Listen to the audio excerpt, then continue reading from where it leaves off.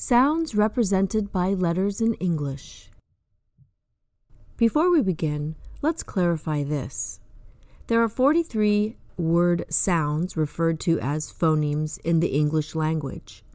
Your job as a student of reading and writing is to learn these sounds and the scribbles or letters that represent those 43 sounds. Making sounds is natural for humans, whereas writing and reading are not. Being able to read and write takes a lot of effort, and it can sometimes be difficult, but it's not impossible. Understand this distinction. Letters and combinations of letters represent the 43 sounds in the English language. Letters do not say anything. They are just scribbles or lines on a page or screen. Our goal is to learn these 43 sounds using the 26 letters of our alphabet, representing those 43 sounds, and to read and write them with confidence and effortlessly. There are two types of letters, vowels and consonants. The vowels are A, E, I, O, U, and sometimes Y.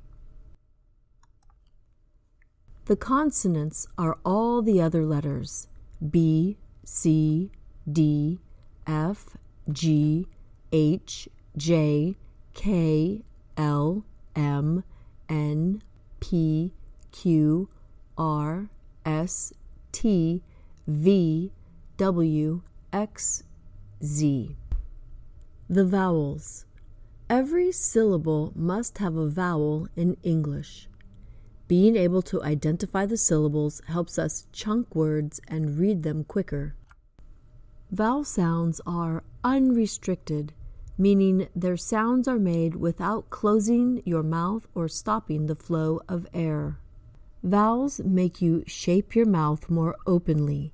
Your lips won't touch when making vowel sounds. Vowel sounds make singing possible. You can hold the vowel sound in a word for a long time, but you can't do that with a consonant sound. When saying a vowel sound, notice that your mouth is in the open position. Let's begin with these 4 goals. First, let's do an overview of the long and short vowel sounds. Second, let's do an overview of voiced and unvoiced consonant sounds. Thirdly, we will look at consonant sounds that often get confused with each other. Lastly, we will look at consonant sounds that change with certain vowels. A. Long A sounds A, as in the word gravy. Short A is A, as in the word sat. E. Long E is the sound E, as in the word me. Short E is the sound E, as in the word met. I. The long I sound is I, as in the word night. Short I is I, as in the word lit. O. The sound of long O is O, as in the word open. The short sound of O is ah, as in the word hot. U. The long sound of U is U, as in the word music. Short U is as in the word mutt. And sometimes Y. Y can be a long I sound, as in the word why. Y can also be the short I sound, as in gym. And Y can also sound like long E in the word baby. Now let's look at unvoiced and voiced sounds.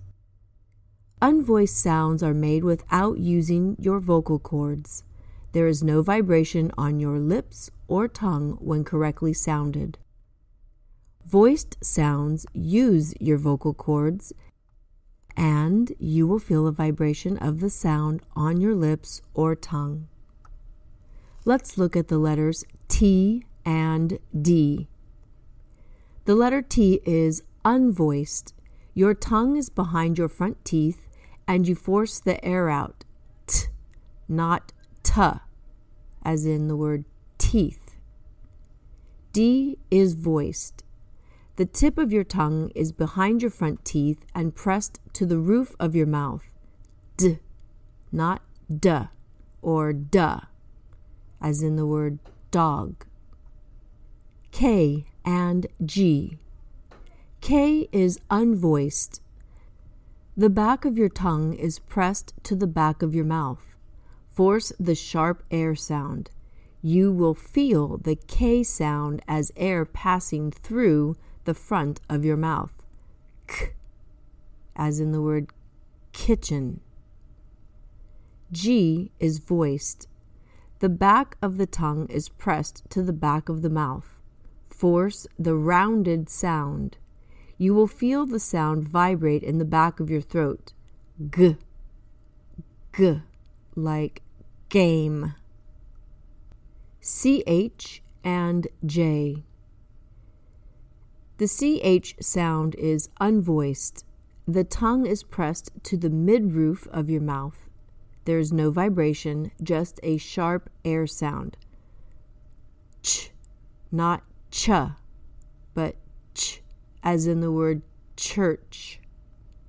J is voiced. It's in the same tongue position as the CH, but you feel the vocal vibration. J, not j, but j, as in jellyfish. P and B. P is unvoiced. The lips are pressed together to release a puff of air. P, not p, but a p sound. B is voiced. The lips are rolled in and they let out a puff of air with a vibration at the back of the throat. B, b, not b, but b, as in ladybug. F and V. F is unvoiced. The top front teeth are behind the bottom lip and then force out a puff of air. F, like that, as in the word firefly. V is voiced. The top front teeth are on the bottom lip. The forced air will vibrate the lower lip, like this. V, violin. The S and Z. S is unvoiced.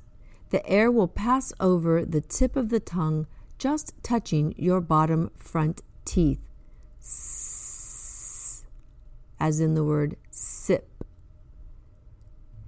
Z is voiced. The vibration at the front of the mouth on your tongue is behind the front teeth. Z, as in the word zipper. The special sounds of C. When a C is followed by an E, an I, or a Y, the C can sound like an S, as in the word scent, circus, and bicycle.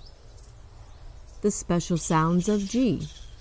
When G is followed by an E, I, or a Y, the G can sometimes sound like a J, as in the word gentleman, giant bats, and gym. Gentlemen shake hands, giant bats hang in trees, gym where you work out. L and R. These are called liquid consonants because they make a continuous sound like a vowel. L, ooh, as in the word lake. R, as in rake. The letters M, N, and NG. These are all what we call nasal consonants. These sounds are felt through the nose and the roof of the mouth. The letter M sounds like this, as in the word meat. Your lips are pressed together, but you can feel the sound through your nose and the roof of your mouth. The letter N, N.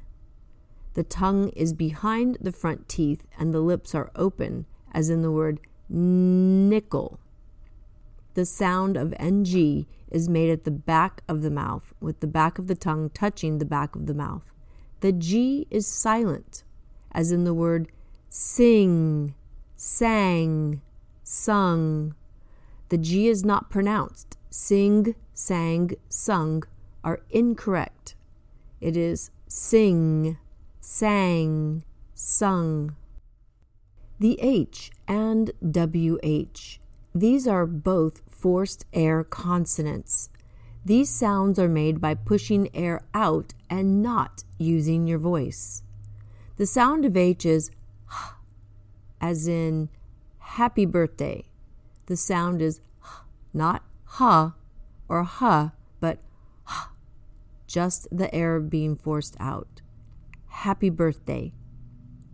The WH sounds like not wa, but as in the word whale. It almost sounds like you're making the H sound before the W. Again, whale, whale.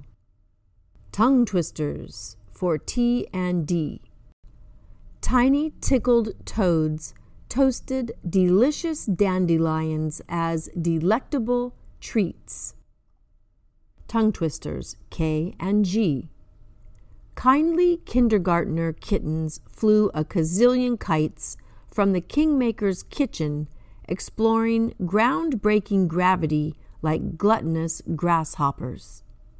Tongue twisters for CH and J. Cheeky church mice chatted while chilling cheese and jellyfish jam for joyful juvenile jitterbugs and joggernauts. Tongue twisters for P and B. Polite people post pictures of plankton, porridge, and passion flowers to bombard and bewilder biologists bothered by brilliant bacteria. Tongue twisters for F and V. Feathered falcon fans favor fictitious, frivolous friends over villains vociferously venting volatile, vitriolic verses. Tongue twisters for S and Z. Sassy, silly songbirds sing scandalous songs of shipwrecks submerged beneath the zesty, zippy zillionaire's zoo of zombies. Time to practice the individual sounds. Start with the sound of the letter A video. We are connecting letters with sounds to make words.